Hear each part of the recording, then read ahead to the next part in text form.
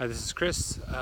This is the peak of Şirince, which is a small town in the mountains right above the city where Ephesus is located.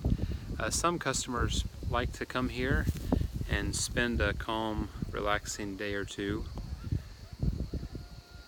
It's quite a beautiful place. It's the middle of the summer here and it's cool, comfortable.